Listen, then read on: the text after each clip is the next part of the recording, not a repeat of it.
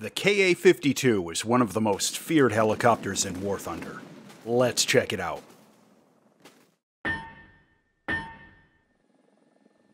In the early 1980s, the Kamov Design Bureau was working on what would become the Ka-50, a new purpose-built attack helicopter built around a coaxial rotor system and, unusually, only one crew member. Soviet planners also saw the need for a new helicopter to perform combat scout duties and battlefield control missions. Several designs for that were considered, and it was felt that building a new helicopter based on the design of the Ka-50 would be the best option. The coaxial rotor system offered excellent stability, and the internal structure of the Ka-50 lent itself well to a nose redesign, and a new two-seat side-by-side cockpit was added, along with new wings and a slightly modified tail structure.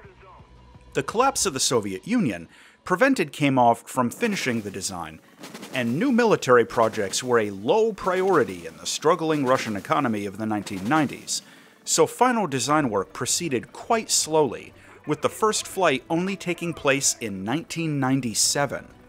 Like other advanced post-Soviet Russian defense projects, the development budget was very tight, and it took another decade to get the helicopter ready for duty, and the Ka-52 finally entered regular service in 2010.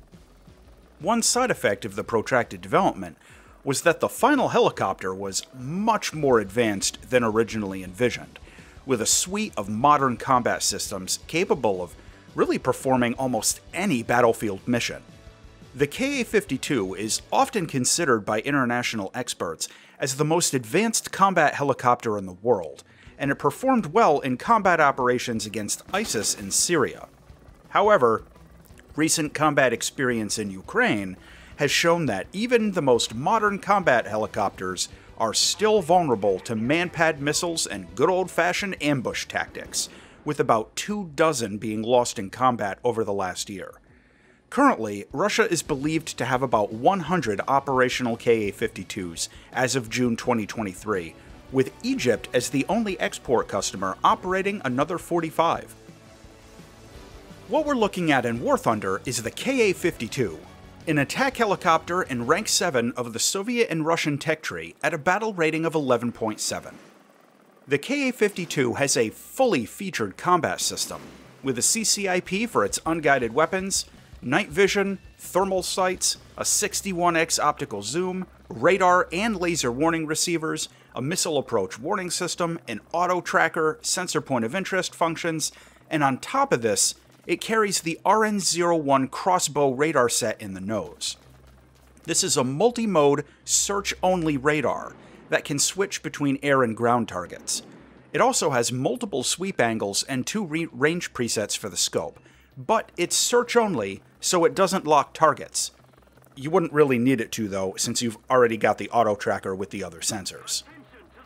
Its gun is the 2A42 30mm cannon with 460 rounds of ammo, which can take an excellent APDS ammo belt. This is the same main gun as the BMP-2 ground vehicle, but it only has a limited field of fire on the right-hand side of the helicopter. For loadouts, this thing can take gun pods, rocket pods, and dumb bombs, in addition to guided missiles. Its outboard pylons are reserved for air-to-air weapons, with the other 4 carrying air-to-ground weapons. The air-to-air missile is the 9M39 Igla. This is an all-aspect weapon with fairly average general performance among top-tier missiles, and critically, it has a caged seeker, so using it against fast-moving targets can be a little tricky. Its first anti-tank missile is the 9M120 Ataka. This is a beam-riding missile with an effective kill range of around 5 kilometers and a reasonably good tandem heat warhead. This will be your primary weapon when grinding upgrades. Its top weapon is the 9K127 Viker. This is another beam-riding missile with pretty good speed, an effective combat range a little over 9 kilometers, and a slightly stronger tandem heat warhead. The Viker also has a proximity fuse, making it useful against enemy helicopters as well as ground targets. The flight performance of the Ka-52 is unlike any other helicopter in the game, outside of the Ka-50 which it's based on.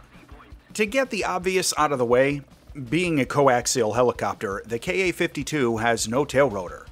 This means that 100% of its engine power is fed directly through the transmission into its main rotors, and combined with its stub wings, this generates an enormous amount of lift. The collective and cyclic are both very responsive, despite the Ka-52's large size and weight. The coaxial design uses controlled dissymmetry of torque to manage horizontal rotation, which has pros and cons.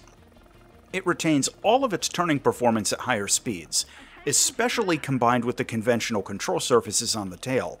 However, it starts rotating a little slower than a regular helicopter in a dead hover, which sometimes makes it feel a little sluggish when dodging missiles or engaging in a dogfight, but really it just takes a little practice to get the feel for it.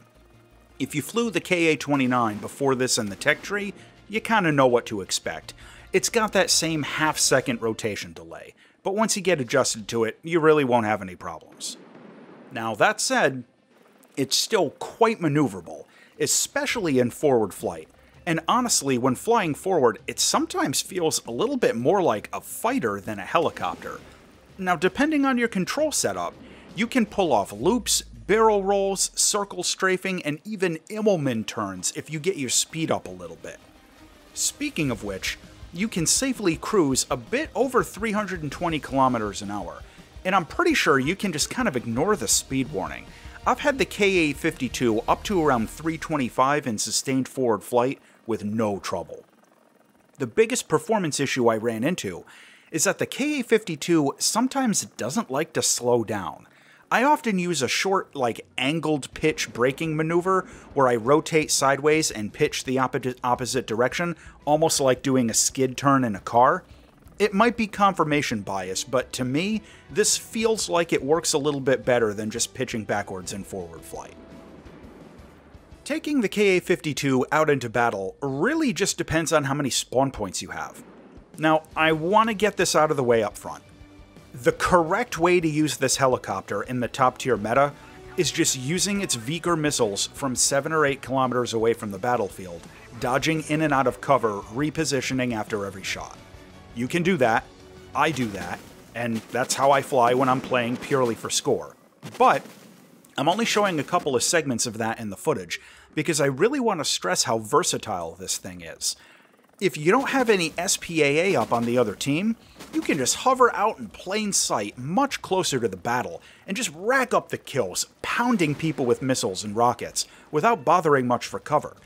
And since it's a Russian helicopter in the Soviet tree, you very rarely have to go up against the Pantsir, and the Chinese Tor is probably going to be your biggest individual threat in the middle of 2023. Still, like all helicopters, it's vulnerable to sustained machine gun fire, and it's not super hard to bring this thing down, especially if you're going in close for a rocket pass or something. Now with that said, the rockets on this thing are quite good, and you totally can go in for an early game rocket pass and get a kill or two. And you can even go in for a conventional bombing run, as crazy as that sounds in a top tier helicopter. But just know in advance, you're gonna get dogpiled and shot down the vast majority of the time you try that nonsense. The standoff missile meta remains the safest and most effective way to play. Now, some other considerations are that the cannon on this thing is actually really effective, both against ground targets and other helicopters, and the APDS rounds can do some pretty heavy damage. Against helicopters, the Vickers missiles actually end up being a bit better than the Iglas. Now, the Iglas do have the advantage of being fire and forget, while the Vickers are much easier to target with and they can't be flared off. The last thing to mention is that the Vickers missile uses a tandem heat warhead, so where you hit on the target matters a lot. I personally don't have the ammo storage on the weak points on every ground vehicle memorized, so you often see me taking 2 shots in the footage, and a couple of kills took 3, but if you're better than I am with the targeting, it might only take you 1 accurate hit from a lot of angles. Visually, the Ka-52 is a pretty badass looking piece of machinery. I love the coaxial design with the stub wings, and its unconventional design is really appealing. You get 5 different skins for it, 3 Russian ones, an unpainted prototype, and the Egyptian Nile crocodile paint job. I personally prefer the Egyptian skin, but really all of them look pretty good. Landing the Ka-52 isn't bad, but it does take a little practice. The coaxial rotor design puts out a lot of lift, and touching down can sometimes be a little bit more blunt than usual. Oh, and don't forget to drop the landing gear. One last thing to remember is that friendly fire is a thing for helicopters in ground battles, so be careful. A lot of people really don't like the Ka-52, even when it's on their team. To close out on the Ka-52 Alligator. This helicopter has a combat sensor system with almost every feature in the game, including a radar set. It carries a huge load of exceptionally potent weapons. It's fast, it's got a very effective autocannon, it's reasonably maneuverable, plus this thing just has a serious attitude problem. However, it's still fairly easy to shoot down at close range. It has a very distinctive sound that enemy players will hear and recognize. Its air-to-air missile is somewhat difficult to target with, and everybody hates you. The final verdict on the Kamov Ka-52 is that this thing is an absolute monster in just about every combat scenario, and it's likely to remain one of the top 1 or 2 helicopters in War Thunder for quite some time. As always, thanks for watching.